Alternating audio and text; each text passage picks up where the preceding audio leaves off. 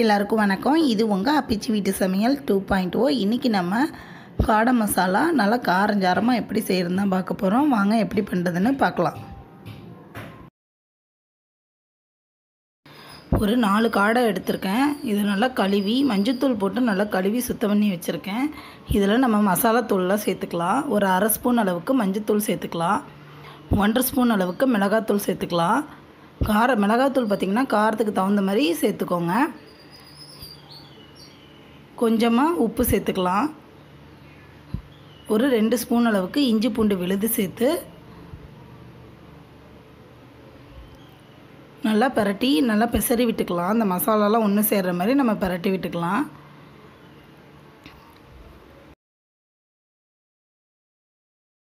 மசாலாலாம் நல்லா பிரட்டியாச்சு. இதில் நம்ம ஒரு பாதி லெமன் சேர்த்துக்கலாம். லெமன் சேர்க்கும்போது நல்லா டேஸ்ட்டாக இருக்கும். சேர்த்து நல்லா பெசரி விட்டுட்டு ஒரு அரை மணி நேரம் நல்லா ஊற விட்டுடலாம். நல்லா மூடி போட்டு ஒரு அரை மணி நேரம் ஊறட்டும். காடையில் கலந்து வச்ச மசாலாலாம் ஒன்று சேர்ந்து நல்லா ஊறிடுச்சு. இப்போ நம்ம இதை பொரித்து எடுத்துக்கலாம். பொரித்து எடுக்கிறதுக்கு கடாயை அடுப்பில் வச்சு கொஞ்சமாக எண்ணெய் ஊற்றிக்கலாம். ரொம்ப எண்ணெய் சேர்க்க வேண்டாம், ஓரளவுக்கு எண்ணெய் இருந்தாலே போதும்.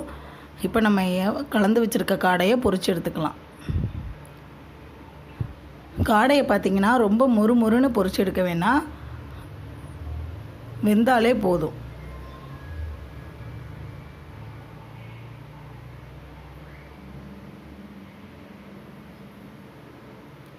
இதே மாதிரி எல்லா காடையும் நம்ம பொரிச்சு எடுத்துக்கலாம்.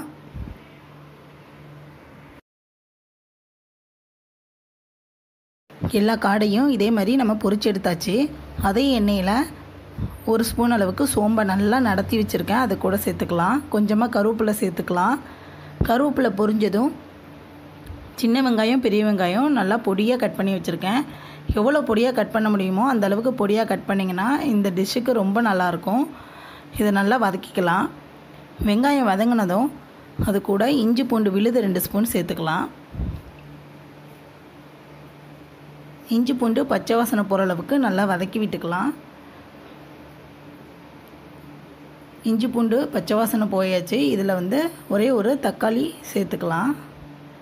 மீடியம் சைஸ் தக்காளி தான். கொஞ்சமாக உப்பு சேர்த்துக்கலாம். மசாலாவுக்கு தேவையான அளவு உப்பு சேர்த்து நல்லா வதக்கிக்கலாம். தக்காளி நல்லா வதங்கிடுச்சு. இப்போ நம்ம குழம்பு மிளகாய் தூள் தான் சேர்க்க போகிறேன். ஏற்கனவே நான் வீடியோ போட்டிருக்கேன், வேணும்னா கீழே லிங்க் கொடுக்குறேன், செக் பண்ணி பார்த்துக்கோங்க. 1.5 ஸ்பூன் அளவுக்கு குழம்பு மிளகாய் தூள் சேர்த்து நல்லா வதக்கிக்கலாம். அது கூடவே பார்த்திங்கன்னா ஒரு அரை ஸ்பூன் அளவுக்கு மட்டன் மசாலா சேர்த்து அந்த எண்ணெயிலேயே மசாலாவை நல்லா வதக்கி விட்டுக்கலாம். மசாலா நல்லா வதங்கிடுச்சு. இப்போ நம்ம கொஞ்சமாக தண்ணி சேர்த்துக்கலாம். உங்களுக்கு எந்தளவுக்கு கிரேவி வேணும்னு தோணுதோ அந்தளவுக்கு சேர்த்துக்கோங்க. சேர்த்து நல்லா கலந்து விட்டுட்டு இதை கொதிக்க விட்டுடலாம். மசாலா நல்லா கொதித்து பச்சை வாசனைலாம் போயிடுச்சு. இப்போ நம்ம வறுத்து வச்சுருக்க காடையை இது கூட சேர்த்துக்கலாம்.